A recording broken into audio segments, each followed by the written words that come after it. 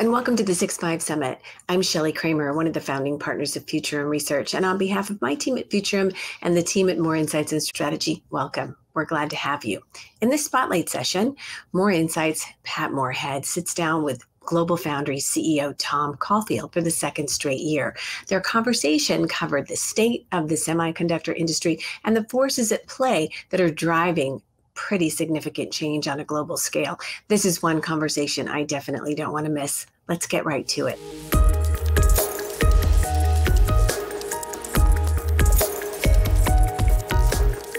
Hi, this is Pat Moorhead with Moor Insights and Strategy, and we are here for another 6-5 Summit 2021 segment.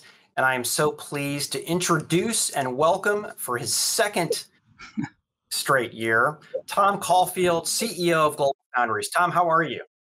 Hey, Pat. Really good. Hey, thanks for having me back for the second year. This is proud to be here. Absolutely. You know, you knocked it out. A lot of video views, and our listeners and viewers wanted more. We wanted more Tom. So here we are. Tom, it's hard to read a semiconductor article or watch a segment on TV without seeing your face or seeing one of your quotes out there. You have been just pervasive in talking about semiconductor competitiveness. But if we could, let's just start at the top. There's a chip shortage, and whether it's cars, PCs, Chromebooks, TVs, 5G infrastructure, there is a chip shortage. And where is the chip shortage coming from? And how did we get into this supply and demand imbalance? And I think most importantly, what people want to know is what is GLOBALFOUNDRIES going to do about it? Well, first, I think irrespective if it's me talking about it or not, can you imagine 3 years ago if someone told you every day, whatever your news feed, the internet, print, that every day you would find at least one or two articles on the chip shortage or the chip industry? You would have said, come on, that happens every year we get an article. And I guess maybe it takes, kind of a crisis to recognize how integral something is. And in this particular case, the chip industry is so integral to a $91 trillion world economy. And it's not until you have a crisis that it becomes really important for everybody to understand it.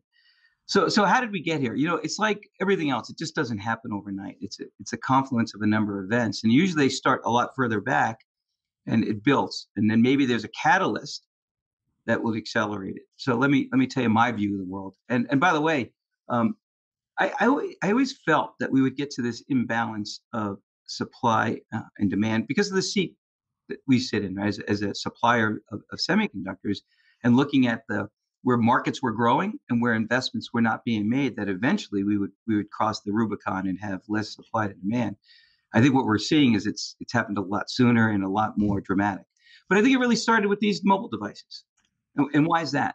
These mobile devices created a singularity of a device for us as a society, as businesses, that it had everything for us. It was feature rich. It had cameras for pictures. It had audio. It had chips to connect to both Wi-Fi and cell towers. So we were always connected. It had the ability to do secure transactions. It had the ability for us to communicate to other devices. It's these rich features that started to make this, wow, I could do so much more with the digital transformation. I could do so much more with technology. The whole reason we have the Internet of Things is because we had now had a device that we can do something with all our devices being connected. What would I care if my thermostat was connected in my house to the internet?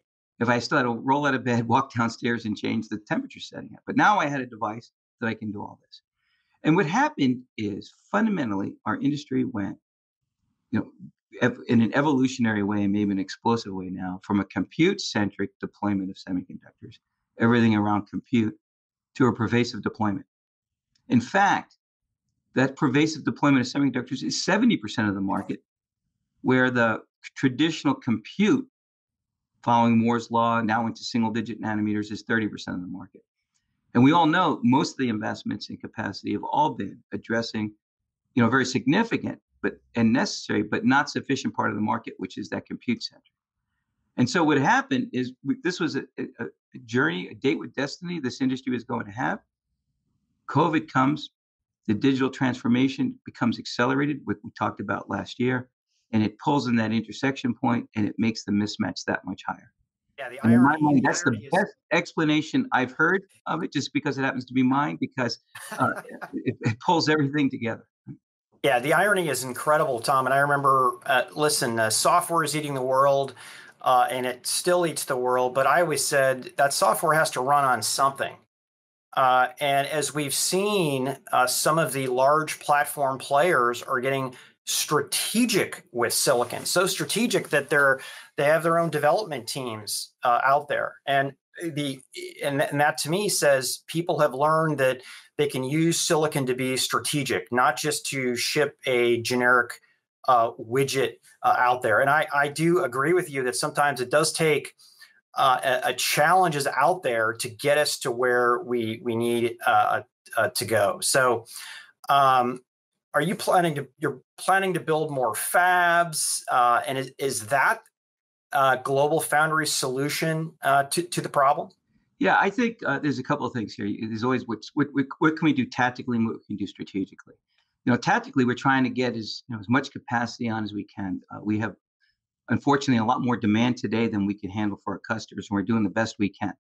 For us, it means sole source business, which is a big part of our business, where we're the only foundry that can make that we made it as a proprietary offering to our customers, and they chose it because it created great differentiation for them and the products they make. We have to service that first and foremost and do as best we can. I think it's more about what this inflection point is going to change. Look, we're a $500 billion industry, and whether you believe it's 6, 8, or 10 years, we're growing to $1 trillion. And this industry could do two things. We could say, hey, stick a fork in us, we're done. Let's stay at $500 billion, milk our assets, and do the best we can. Or we could say, no, we need to go grow as $1 trillion industry. The only way we grow is we need more manufacturing capacity. We need it everywhere: analog, digital, RF, single digit nanometer. And the only way we can do that is the economics of foundry investment and capacity that got us to a $500 billion industry cannot get us to $1 trillion. And it's going to be more partnerships between the foundry and the fabless customers in the following way. It's about certainty, profitability, and durability. Let me say the middle one first: profitability. Profitability is just about return on invested capital. The economics for adding capacity have to work for the ecosystem, for the fabless, for the foundry. So we have to find a better way of doing that. We want certainty. If you're going to make investments, this build it and they shall come it can't happen anymore. It's just too risky for everybody. So we need, all of us in the semi industry have to get certainty around the capacity we're going to build and the commitment to it. It's not enough just to forecast. It's owning that forecast, right?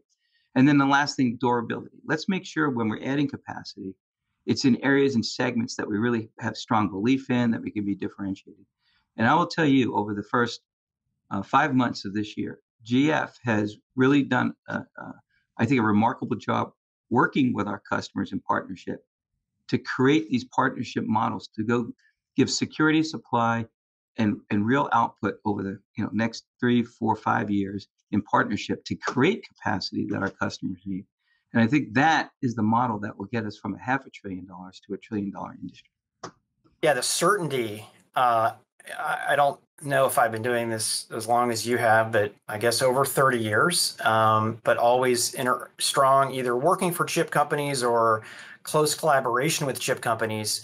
And that certainty, the idea that you would lay down $10 billion not knowing what the end result was going to be with a high degree of confidence, it was like Las Vegas and big risks. And one of the things that I'm seeing, and I've seen even out of GlobalFoundries, is those companies that might have been 2 or 3 clicks down the value chain from you directly interacting with you. And I saw this even coming out of the auto industry. I think I even talked to auto manufacturers that said we need to be closer to the people who manufacture our semiconductors. And I think that's one of the big learnings that I've seen.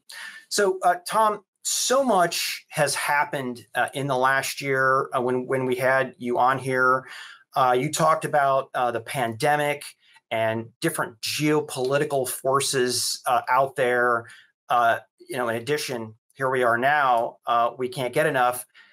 Put a focus on the criticality of the semiconductor industry that you had said and I had said is driving the digital transformation out there. So from where you sit, Tom, what is the current landscape out there? I know you had talked about it, a little bit of what's going on. Have the same forces continued to affect the industry, or has something big changed over the last year?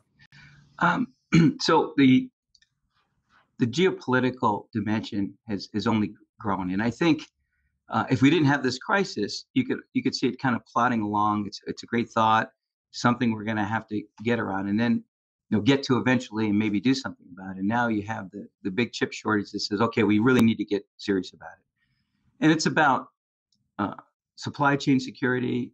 We have a highly concentrated industry in one part of the world. 70% of all foundries from one part of the world, a very tiny part of the world, and that creates risks in its own right. Right. We talk about national security or sovereign security for regions, and there's economic security. And I think that's the big epiphany.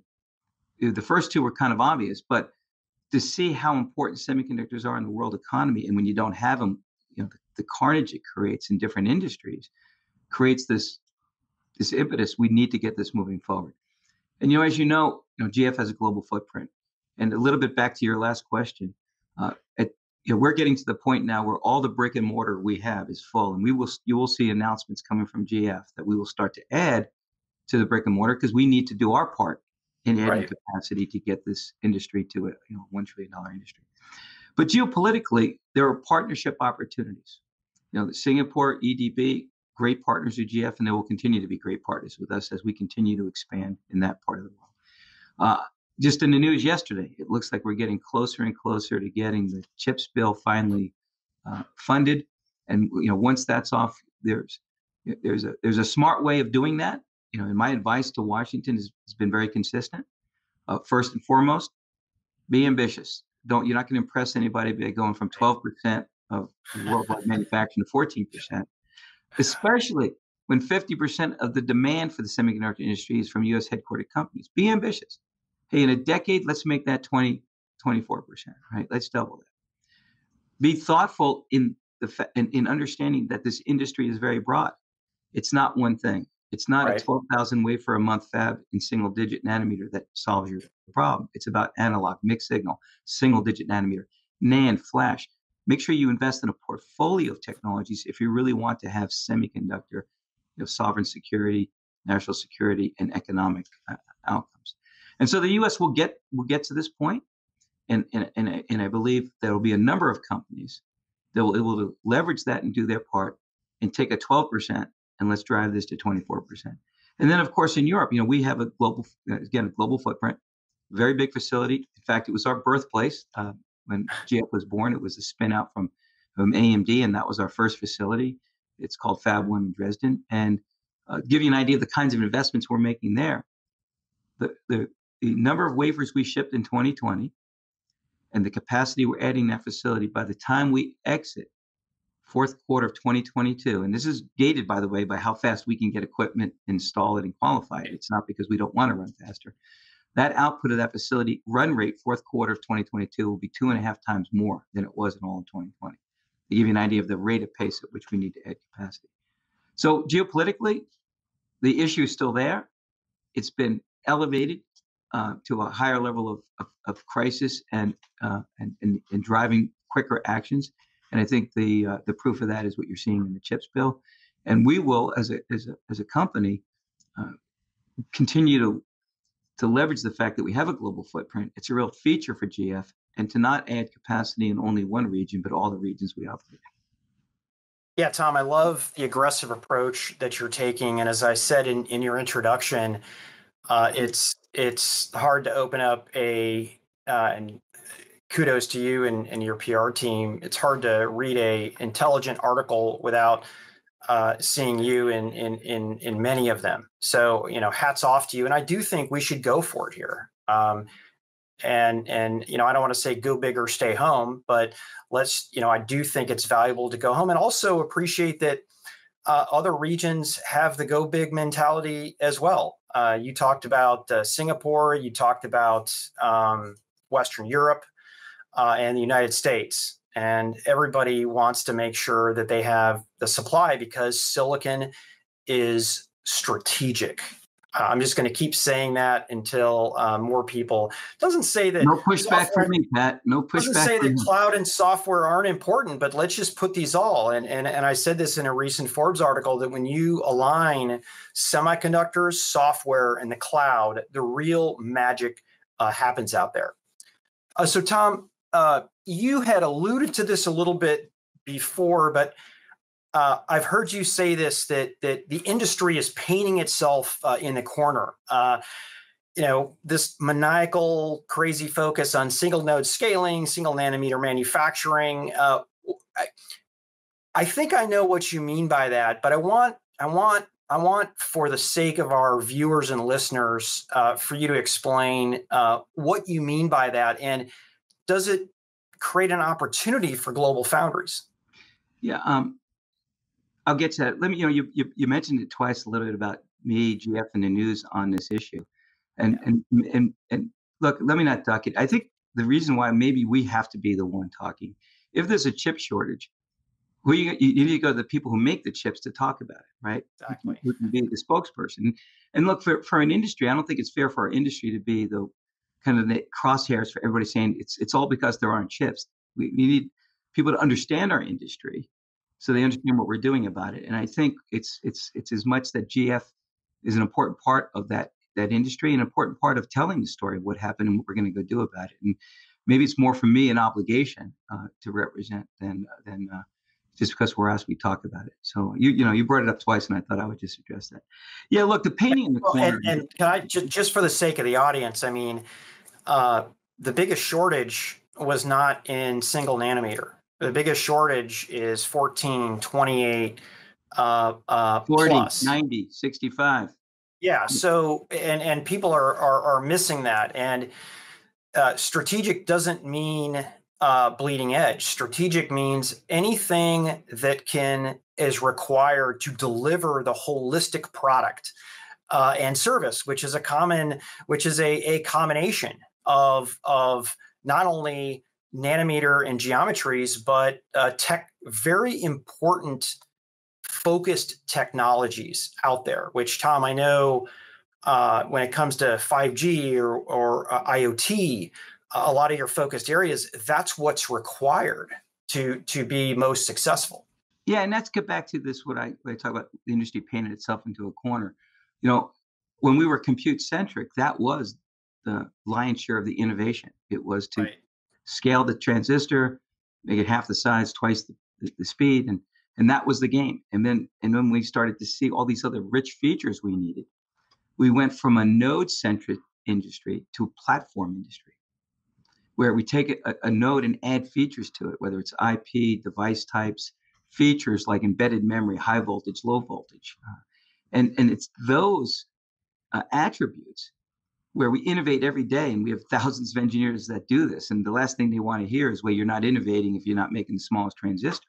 We say we beg to differ. We're 70% of the market, as I spoke about before.